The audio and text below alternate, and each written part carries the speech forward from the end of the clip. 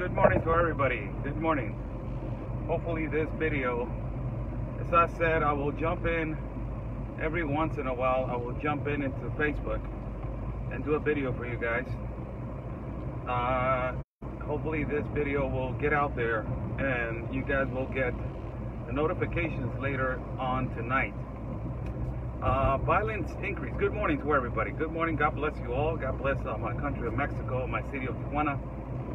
God bless the United States of America. God bless everyone. Let's thank God for another day. Today is a beautiful Wednesday. Over here, it's I think it's 7:35 or 7:40 in the morning. Over here in Tijuana, Baja California, Mexico, it's partly cloudy and with speculations of rain later on tonight and a storm coming in on Thursday into our city. How's everybody doing? Good morning to everyone. Violence increase in our city of Tijuana and also in our country.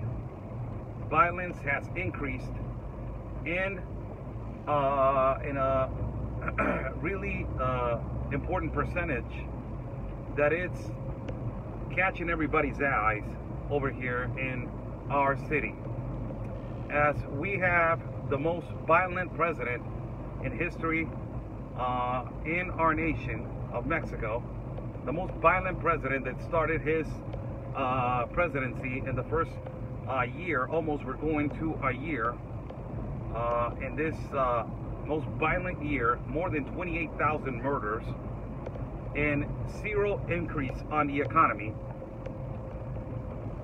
The insecurity in every level, on every city, on every part of the country is increasing. Just so we read, the persistency of the President of the United States to pressure Mexico to resolve the situation between the violence of the cartels in our country has increased also. It has increased to a point that they're not letting the foot down.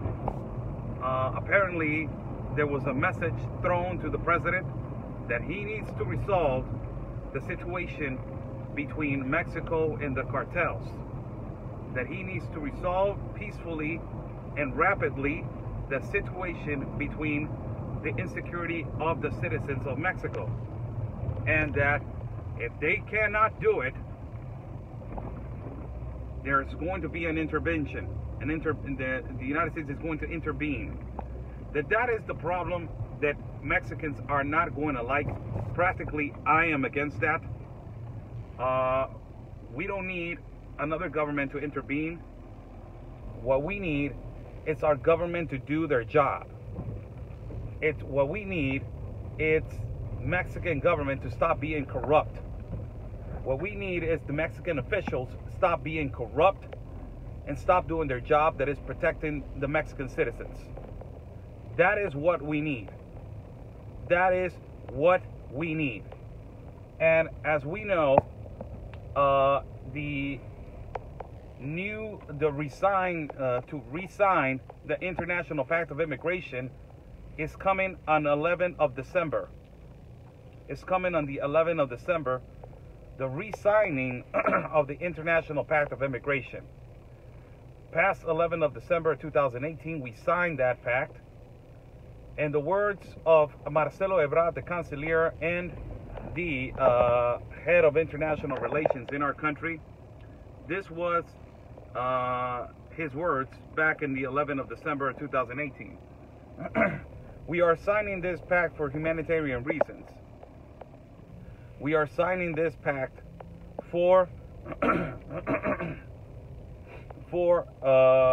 humanitarian reasons, to help not only the countries of the Triangle of Central America, but to help the world and to increase a better living for not only for the people of Central America, but for the people that are migrating across the globe.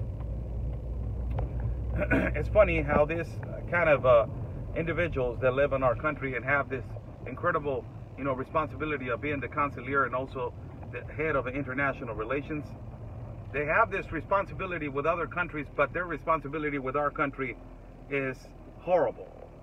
It is embarrassing what they're doing to our country. So embarrassing that, as I told you, we've got more than 28,000 murders, and he's letting everybody know that we are the third world secure country, and that he's considering more than 1,000% to re-sign the International Pact of Immigration. And in June, April or June, it comes another pact. The other pact is the International Pact of Education. That is another pact that a lot of people are not putting attention to, that I will do another live video later on this afternoon on YouTube, as we are going tonight at 6:30. We are going live at a particular shelter over here at YouTube. Be sure to watch at 6:30, as I'm going to go live at a particular shelter at YouTube.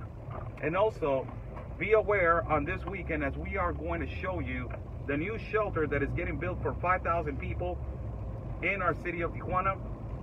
Later on tonight, I will explain the International Pact of Education.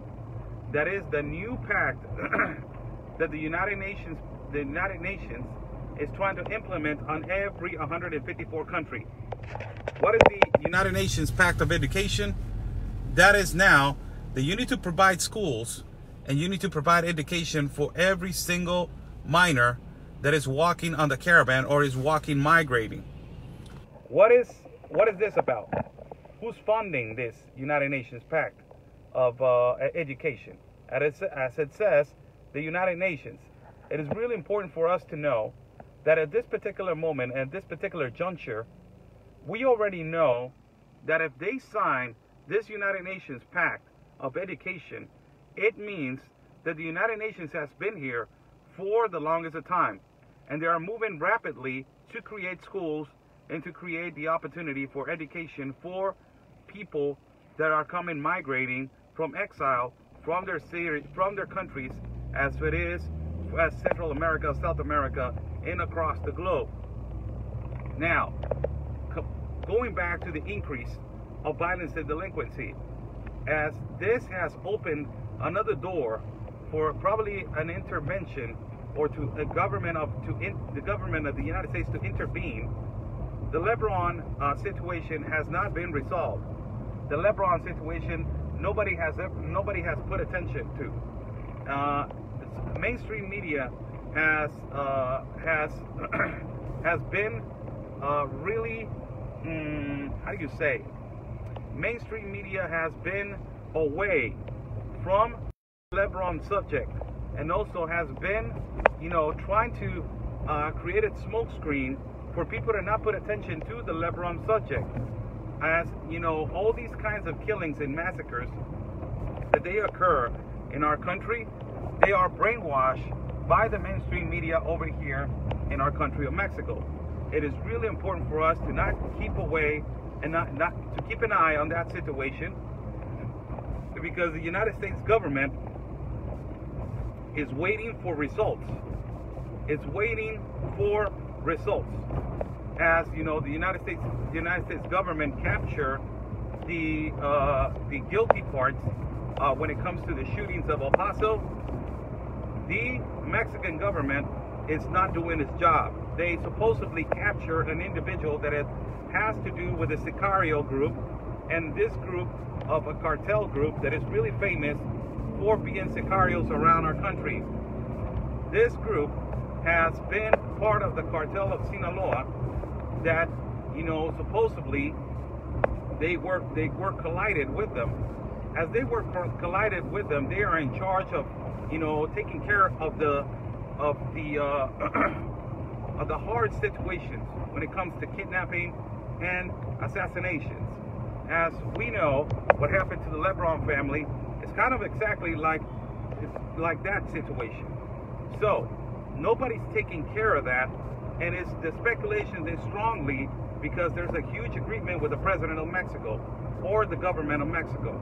So the government of the United States is trying to pressure as much to let Mexico know that they're keeping an eye on this situation, and if they're not going to resolve it, and if they're not going to resolve the situation with the cartels, they're going to intervene. Now, that will be one of the worst decisions that it can take, that they can, allow to let the military from another country come into our country. We don't need that. What we need is for our country to do their job, for our country to stop the corruption, and for our country to start resolving their own problems, and to not let other people's lives be coming over here and risking their lives for a country that has been corrupt since the initiations of government. In our Constitution has always been corrupt, and it's really difficult to take that away with just with another government intervening in our country. Now, regarding the situation of security in our city, it's getting worse by the minute. It's not getting better. Why it's not getting better? They put a new chief of security in the city of Tijuana, Baja California. This new chief of security wants to take out regarding the cartel and regarding their organized crime. He wants to take out pieces, piece by piece. What does that piece by piece tells you? The little stores where they sell drugs, where they sell the majority of this, substances. All these things, all these little houses, and all these, particular little houses, he wants to start taking them out. What is this going to cost in our city? It's going to cause a war. Why? Because these little stores and these little hubs where they sell the majority of drugs over here in our city of Tijuana are a great provider for addicts and are a great provider for distributors. This is going to hit the pockets immediately of their organized crime, and it's going to backfire on the government. They're going to start doing this a strong vigilant and surveillance operation factor over here with the National Guard and with government officials. They're going to start this week, not too far today or not too far tomorrow. So that is going to cause a lot of problems in our city of Tijuana regarding what is going on with the cartel situation. Now, back to the United Nations Pact of Education. That one is going to be signed. And I'm saying signed, and hopefully it doesn't sign. But as you know, we don't know nothing about the United Nations Pact of Education. So I'm going to be the one that I'm going to be, reading a lot about the United Nations Pact of Education. What does it bring to the table? How much money the government of Mexico is going to be spending? And this is going to bring more minors, and also is going to bring more young people into our country. Hopefully, the security factor comes into place right here in the south door of Guatemala when it comes to security of trafficking of children and trafficking of minors. Why I say that? Signing the United Nations Pact, it can create a smoke screen that, they're creating schools for minors, or they're creating schools for underage children. Now, if you put that, it's gonna implement that migrants are gonna bring now. They're gonna come more strongly as families, and as they are coming more strongly as families, there's going to be more trafficking of people, and there's going to be more necessities as families. If you have seen the last part of this mass migration at different parts and different locations of every border, families have been the top percentage of the immigration factor.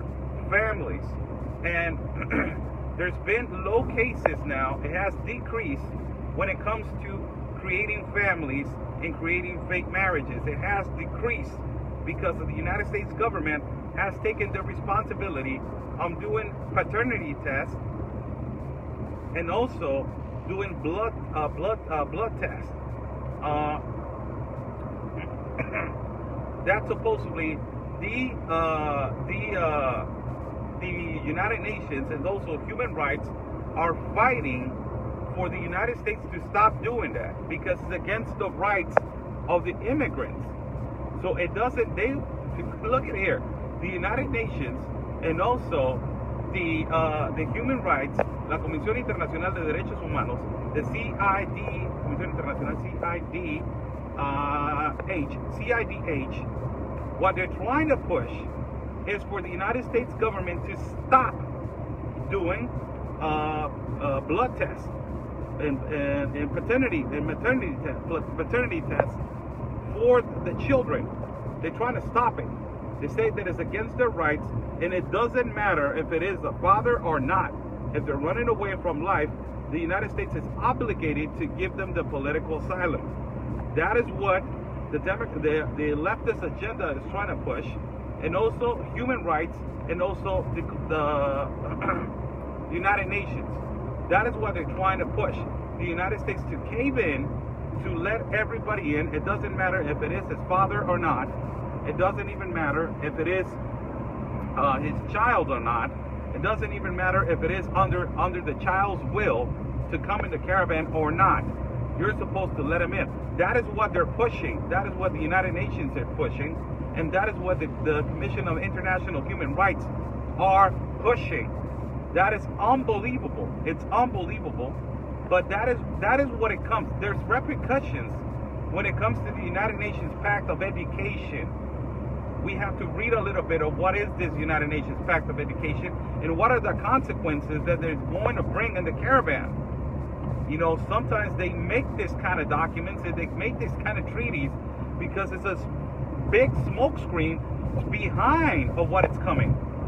And what is coming behind it is that there is going to be a lot of children now coming in the caravan, a lot of minors. So they're trying to get all the young, they're trying to get the population, the population regarding minors and regarding young children out of their country, so they can migrate through education. That, you know, we got 1.9 million abandoned kids in Mexico and 9.8 million underage minors that they don't have resources for education in our country. And now they're trying to change the educational system in our country. This is completely going to affect directly the education system in Mexico. It's going to affect directly the education system and the teachers in Mexico. We're having a humongous problem on paying our teachers in our country. There were rallies and riots in Tapachula and Chiapas in 2015 and 16 because of the teachers. They were not getting paid, and also that they were trying to take their rights as teachers. And also they have been, you know, manifestations, and they have been strikes of teachers of not going to school and giving classes because they haven't got paid. So you're trying to bring a United Nations Pact of Education, and you don't resolve your internal problems. Again, Mexico is doing exactly the same thing. Again, if you have a problem with deportees, Mexican deportees, that we got more than 25,000 of them in our country, and that we have a humongous problem with poverty in our country that is more than 60 million and 28 million in critical condition. The demand of jobs is going to be humongous over here, and the level of poverty is going to increase. That's why the economical increase on the first year of the president was 0.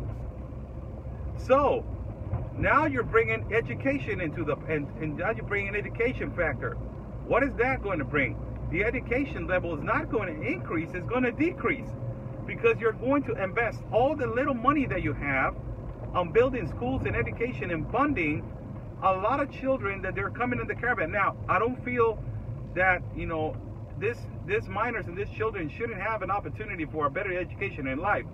But talking about priorities in our country is suffering a lot regarding the situation with education on our own people, on our own Mexican people.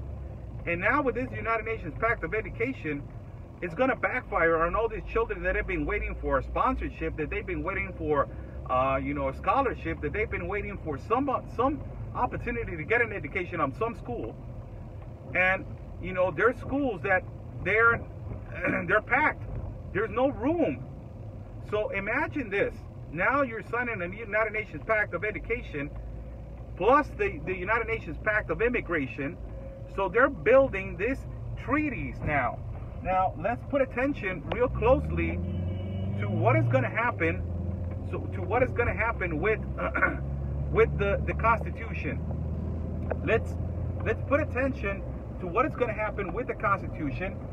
That the Constitution now, Article 11 of the Constitution was reconstructed in the year 2016 by 2015, 2012.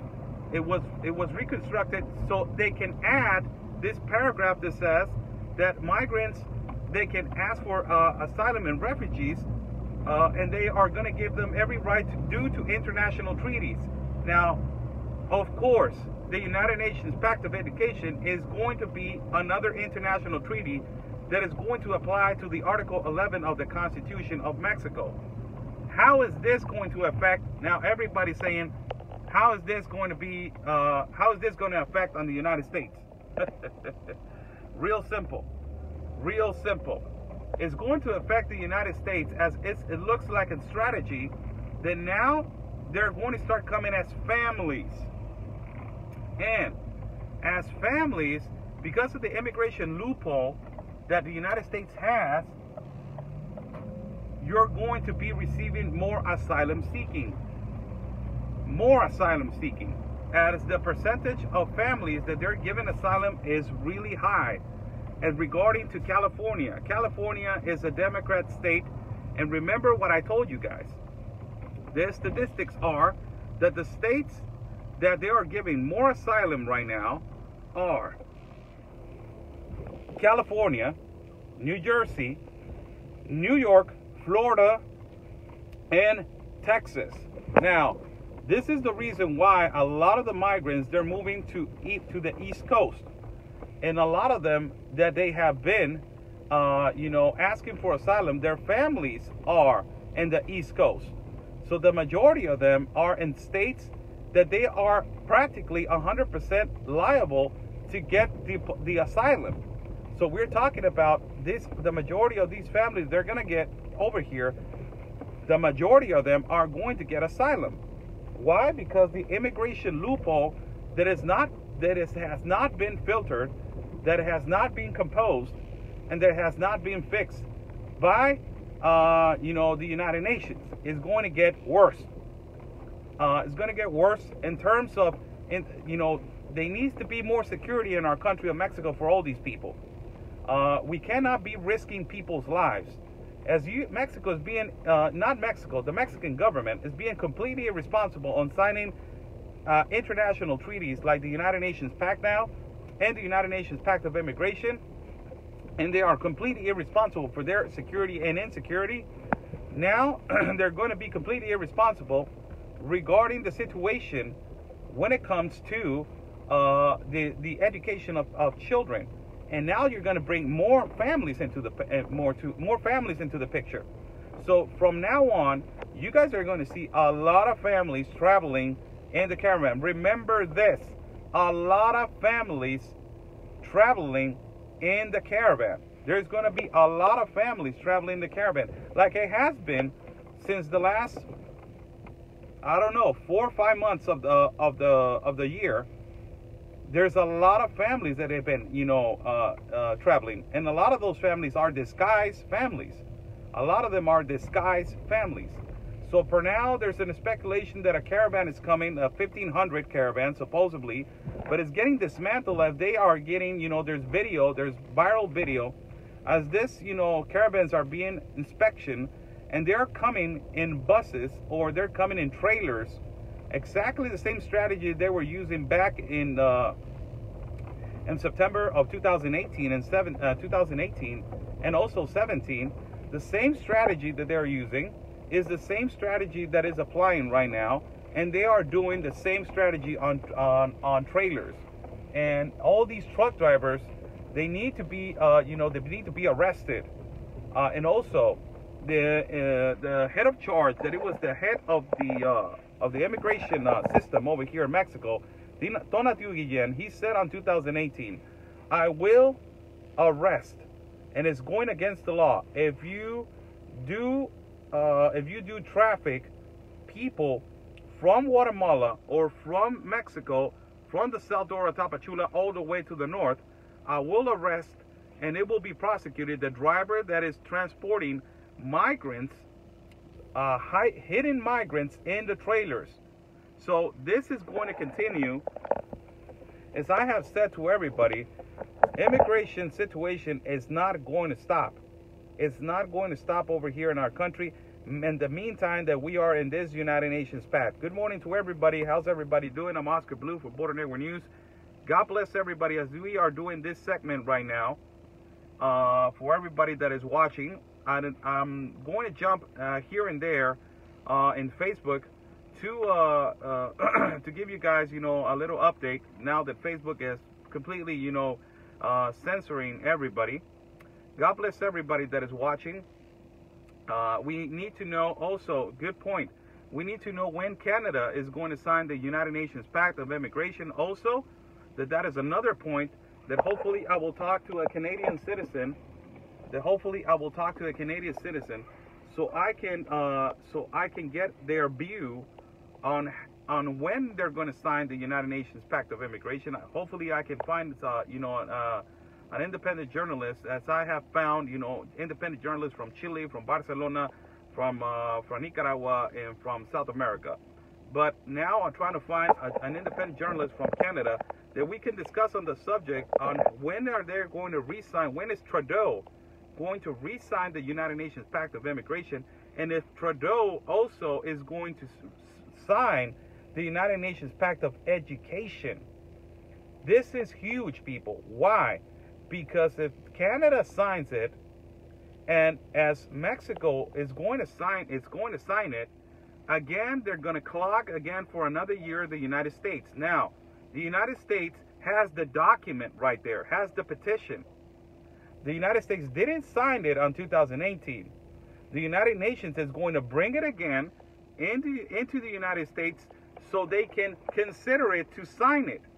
Of course, President Trump is not going to sign it, but that is why the Democrat agenda and the Socialist Democrat agenda in the United States has been pushing the guilt card on the immigration factor, so they try to impeach Donald Trump so they can get all these treaties in. All of these treaties, they can get all these international treaties, they can get them in. That is why. So it's not only that, the Mexico is signing the United Nations Pact. You guys need to put attention also to Canada. You guys need to put attention also to Canada. Because if Canada re-signs this pact and also brings the United Nations Educational Pact, it's going to clog the United States now as hard as the Mexico is getting clogged by Central America. So it's really important. The next incoming month of December is really important as signing international treaties. When it comes to international treaties and agreements with the United Nations, it's going to be extremely important. The United Nations Pact of Education is going to be, I believe that in June I will get the accurate document, and I will get the accurate information for you guys to know. This is going to be extremely important. This incoming month, as I told you guys, I've been telling you guys since September, October, and now November.